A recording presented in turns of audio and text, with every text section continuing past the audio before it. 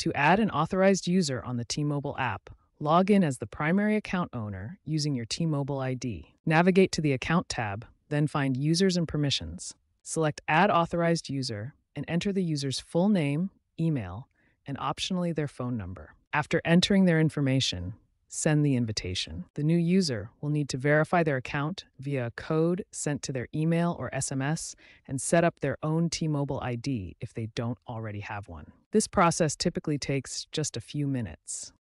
Authorized users can be assigned different permission levels, such as viewer, manager, or limited admin.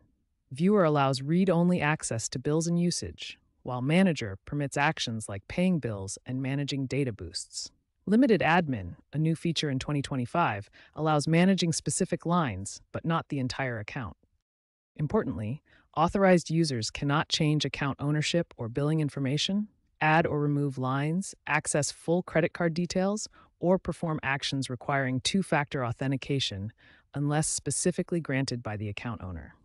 An account can have up to 5 authorized users, and the account owner can revoke permissions at any time. This is designed for secure delegation within families or small businesses.